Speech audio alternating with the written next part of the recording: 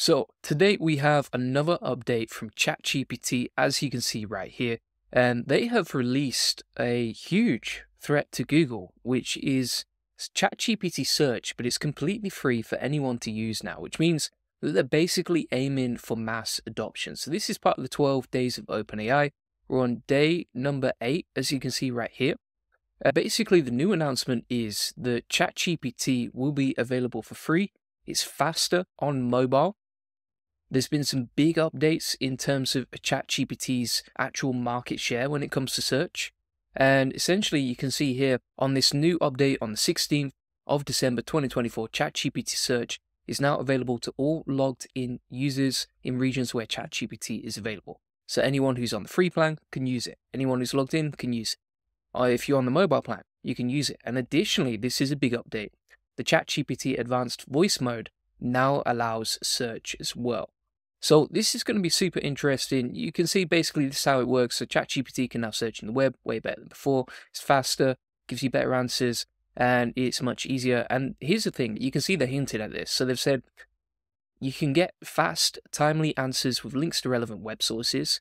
Pretty standard, nothing amazing there, nothing insane there, but which would have previously needed to go to a search engine for, right? So you can see essentially they're just trying to wipe out the need for a search engine, because you can use ChatGPT search instead. Now, we're going to be looking at how it works, what the new updates mean, whether it's actually better than Google. We'll compare side by side. And additionally, one of the things that we're going to be talking about is how you can rank inside here. So if you have a business, if you have a website that you want to rank inside ChatGPT search, I'll show you what's working for me. And I'll show you some proven case studies based on that, along with how the market share with some actual facts is changing for ChatGPT search, because that is skyrocketing. And it's scary stuff for Google, I'll tell you that for free. So you can see here, they've also said, we are convinced that AI search will be in the near future, the next generations, a primary way to access information, and partnering with OpenAI positions ChatGPT at the front of search, right? So they're coming for search engines. This is a big announcement. And let's just open it up and I'll show you exactly what I mean. So if we go into ChatGPT here, you can see that, for example, you can search the web. Now, bear in mind as well, they've just released ChatGPT Canvas, which is available for free also. So you can imagine that they're trying to get mass adoption here. And if people are using ChatGPT Canvas for writing content, then they're also going to be using the search inside there, right? They're probably not going to go back to Google or back to other search engines just to figure that out. So let's take a look at some examples of what you can see inside the search. So one of the best things about this is it is linking directly to the website, as you can see right here inside the sources. But one of the biggest issues is it is only really linking to one, right? Now, I can imagine that ChatGPT search is going to release advertising at some point where businesses, once there's mass adoption for this on search, businesses can start using this to advertise their business, and you can just sneak in at the top right there like you can with Google. But you can see, for example, here, the main option is sourcing basically the first page of Google. Right? So if we go onto Google here and we'll type in the same keyword, you can see my page is ranking at the top, and they rank inside the top of ChatGPT as well. So if you're optimizing for Google SEO, then you're optimizing for ChatGPT search as well. They're one and the same. But here's one of the biggest differences, and I've seen this across pretty much every single search inside ChatGPT when I'm looking for information, is that they also link to YouTube videos. You can see, for example, it's got a YouTube video link right here. This is on a relatively new channel with not many subscribers, but they still link out to it. And then you can see they actually embed YouTube videos directly in the search. Now, out of all of these, I don't know if there's a big chance of you going to this website unless you're initially looking to buy straight off the bat, because you've got the information inside the search. But what you would do is you would click, for example, to open this video, because it's just so easy, right? And I think optimizing for video is massive in 2025, right?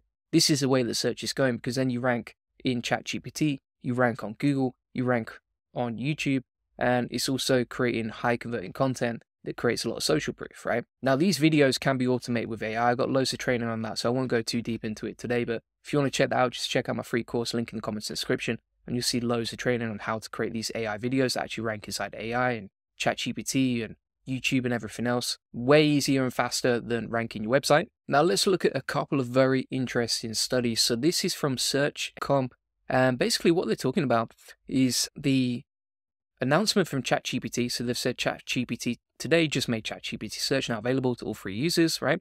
And this article talks about the change in market share for ChatGPT, right? So for example, ChatGPT is now 6 times larger than one of its biggest competitors, Perplexity, which is another kind of AI search engine. If you've never seen that before, this is what it looks like. You can go in here, you can type something similar, so the same sort of response as you can see, and it'll actually quote more sources. So it's not just got one link at the top, it's got many. But again, look at that. Video is just absolutely flying on Perplexity, on ChatGPT, on AI, right? Because all of these channels, number one, trust YouTube, and number two, they know that YouTube, the video content is what users want to see, right? That's why you're watching this video right here. You probably wouldn't read my blog about this topic, but you would watch my video about it. And that's my whole point here, is like, if you're not using YouTube to leverage your SEO strategy, you're missing out. You're missing out on thousands of customers. So let's get back to the response right here. And you can see they've said ChatGPT first. Perplexity, according to an LLM, referral analysis of November traffic by BrightEdge. Search traffic from ChatGPT is up 44%, and Perplexity up 71%, right? So both of these platforms are referring more traffic than ever. And this is something you need to be thinking about now, because the way that SEO is going is going to change massively over the next sort of 12 months. And you can see that every day on my new case studies and that sort of thing. So if you go back, you can see that Google is still far and away the leader with 92.4% of referral traffic coming from Google. Bing's market share is only 4.2. But if you haven't seen this already by a search engine roundtable, right? Basically what they're talking about, and this was a case study from Rand Fishkin. I think a lot of people watching this already know who he is. A bit of a legend in the game.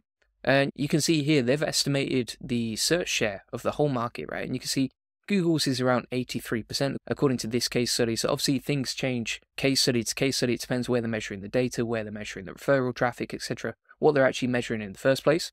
But you can see here, ChatGPT has risen to Google 83%, YouTube 6.7%, right? Now, YouTube is the key here. So this is not just generating traffic inside the platform, but also generating traffic inside Google, inside ChatGPT, inside Bing, right? Perplexity, etc. YouTube is monetizing it all, and people don't even realize this. Now, here's the final case study that I want to show you, which is from yahoo.com, and they've actually identified the Google search share slipped from June to November, and that ChatGPT actually gained market share, which makes sense, right? Like, I don't know about you, but for me, I use ChatGPT more and more to get information, particularly when it's very personalized. And typically the answers ChatGPT, because it has my own custom prompts, which means the responses I get from ChatGPT search are way better versus the responses I get from Google, which has like a generic feel to it. Now, here's the interesting thing. So in a recent survey of 1,000 people, OpenAI's chatbot was the top search provider, 5% of respondents. And that's up from the 1% in June, right? So it's gone from 1% to 5%. Now, I don't know if ChatGPT can ever truly catch up, because there's billions of searches happening on Google, right? It's just absolutely outrageous how many people use Google. But is that market share going to go up with ChatGPT, particularly after the new updates? Absolutely. We'll be looking at how ChatGPT search works in a minute. But essentially, are more people going to be switching from Google to ChatGPT? And is that trend going to continue? Absolutely, in my opinion. Particularly the newer generation, the younger generation, right? Because that's what they prefer. They want fast information. That's why TikTok is so popular. And not only that, right? So if you look at the general adoption of ChatGPT over time, you can see the demand on Google Trends. So this is all the trending information. The demand for ChatGPT is just increasing, like massively, particularly since August 2024. You can see that that was rated at 47 on Google Trends right here. And gradually, that score has increased to a higher level of demand than ever before. More people are intrigued by it, more adoption is happening. If we flip this to worldwide, you can see the same trend worldwide. So it's at 100 out of 100 this month.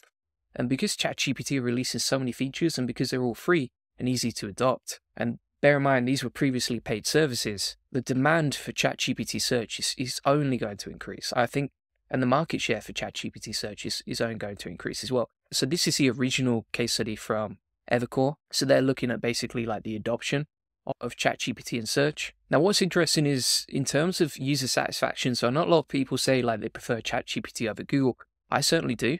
But actually, in this case study, they saw that there were few situations where ChatGPT actually beat Google in satisfaction, right, by a wide margin. So most of the time, like, people get a very similar experience on Google as they do on ChatGPT in terms of satisfaction. But the thing that I see with ChatGPT is it's always adapting, right? It's always changing. It's always innovating.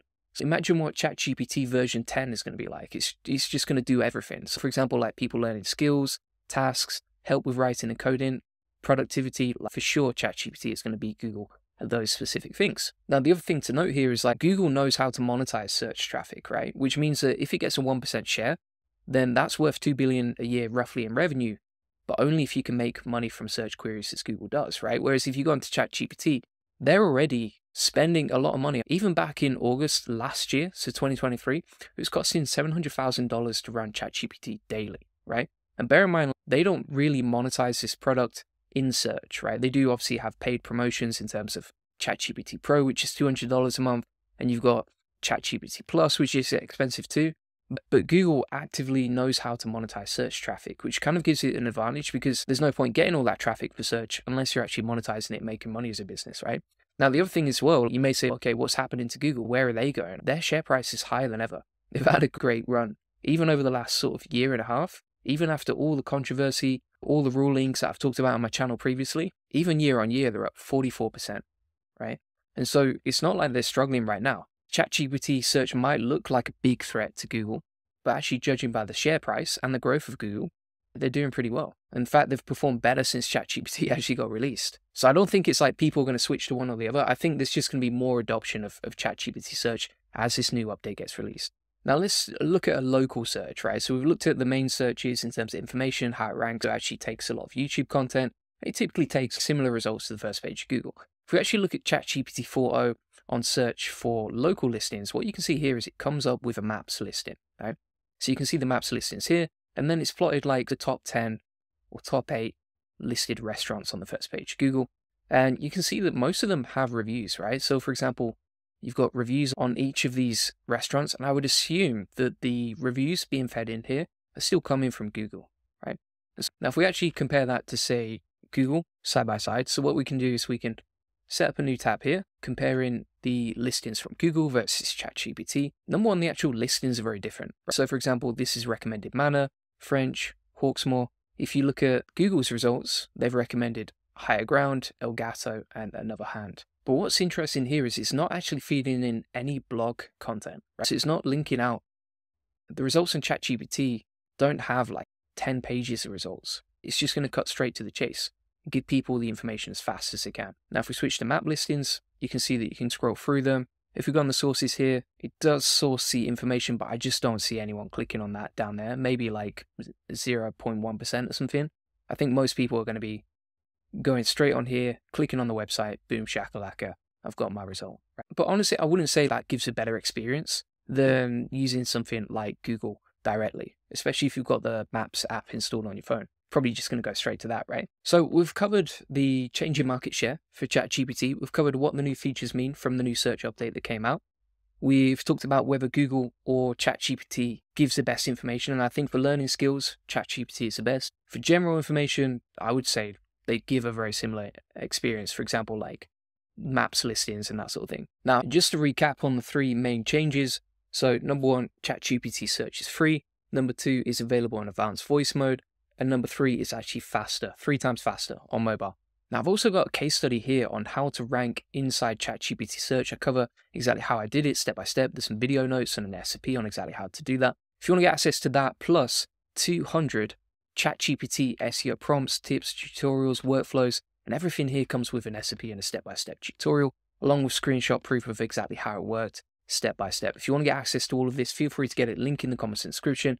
We'll show you exactly how it works. The way that I see it is basically there's 3 things, and I go into much more depth inside the video notes. Obviously, it's outside the scope of this video.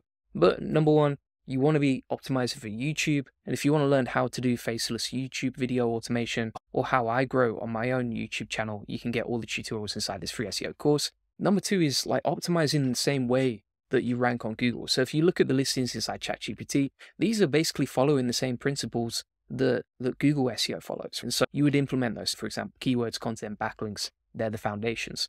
And number 3 is brand mentions. So for example, if you can get multiple mentions across multiple websites, like you can see on the first page of Google here and here, for that keyword, then when you go inside these AI search models, like you see, for example, in Perplexity here, you can see that it will link and source directly to the websites that we've ranked on with multiple mentions, and then it will recommend you inside the search results right here.